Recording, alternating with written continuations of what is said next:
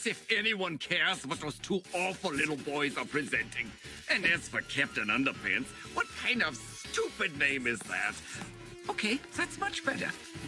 Professor Poopy Pants presents the Professor Poopy Pants totally original and super cool guide to being a villain.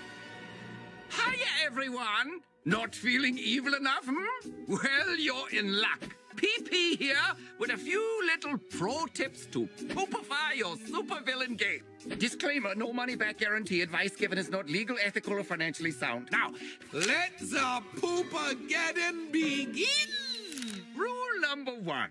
There are no rules, dummy! Rules are for losers! You want to be a supervillain or what? Sheesh! Having said that, there are a few little things you may need as we venture forth down the road to total evil and megalomania. First, a simple goal is good. World domination is a classic. Some like to go with holding a major city ransom for a huge and arbitrary amount of money. Personally, I like to keep it simple. Get rid of laughter. Secondly, you'll need... I know. Ask me. What?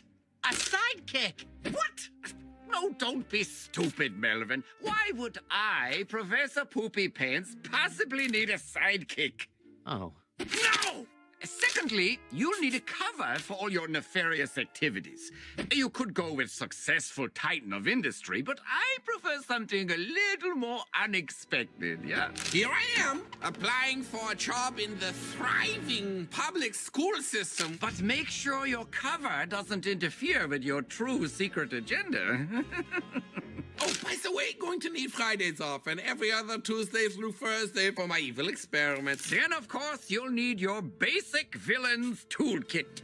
Extra sharp battle axe? Check. Trio of dynamite? Present. Nunchuck of death? Here. Bubbling beaker of poison? In stock. Possessed bear trap? Come on down. Extra fatal chainsaw? Accounted for. And don't forget the cherry on top. Cage in a briefcase. Look at that, yeah. Okay, what have we covered? Simple goals, jobs that hide your true nature, evil technology. Did we do really cool bad guy names yet? Because obviously I have that one down, yeah. Professor Pee-Pee Diarrheenstein Poopy Pants Esquire. And last but not least by any means, the one thing every supervillain has to have, a giant robot attack toilet!